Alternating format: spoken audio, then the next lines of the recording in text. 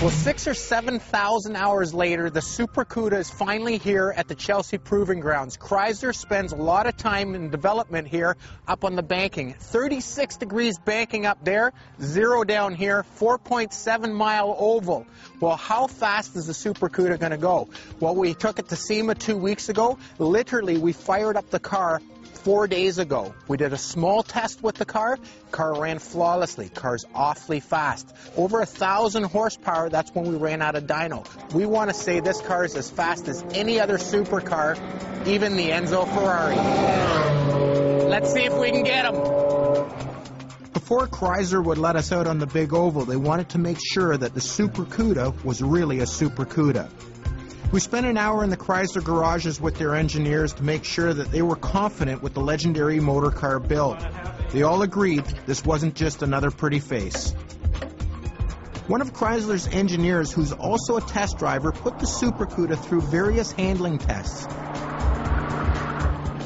Then it was my turn to do the same. Considering the car wasn't running a week ago, any seat time before a 200-mile-an-hour attempt was much appreciated.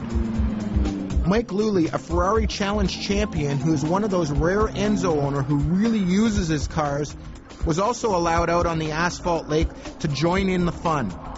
Both Mike and I were able to find the limits of our cars, and then we both exceeded them.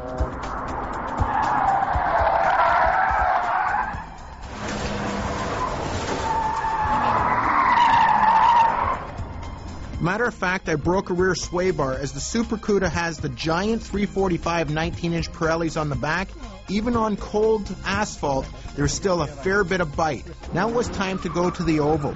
We were all concerned about the track temps. On the way up that morning, it had actually snowed. To say track temps were not optimal was an understatement, so we thought we'd ease into it, taking some easy laps at first.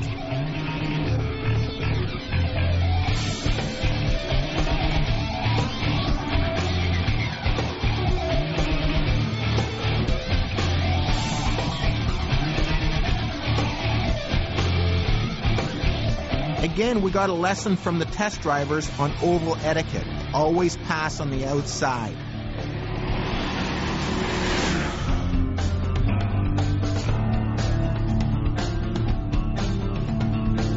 Now it was time to make a couple preliminary runs. Mike and I stayed together through the oval, but coming onto the straightaway, it was time to put the hammer down. With the massive torque of the 522-inch twin-turbo Super Cuda, it easily pulled away from the Enzo.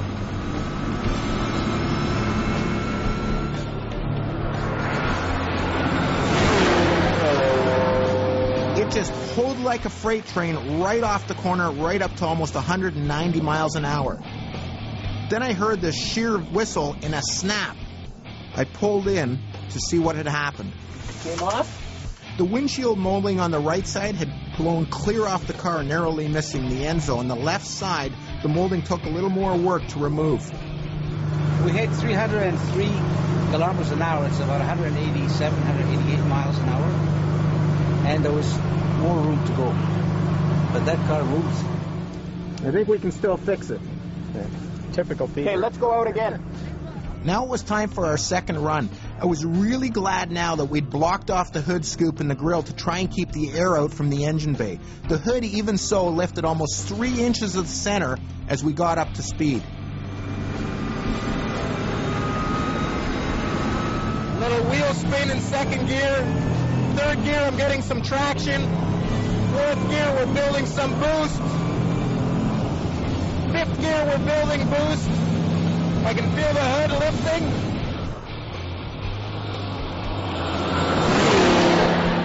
The sound of the next pass was like a jet coming off the corners down the straightaway. The Super Cuda was blowing a giant hole through the air at over 200 miles an hour. Just gonna let the turbos cool down a bit. I'm not sure how fast we went that time. We hit 324. 324 kilometers an hour. But there's still a little bit left. You know what? There was a little bit left, so I think... This has better aero than mine. You go out again, because I'm done. I got to hand it over to a customer. Well, you've done pretty good, you know.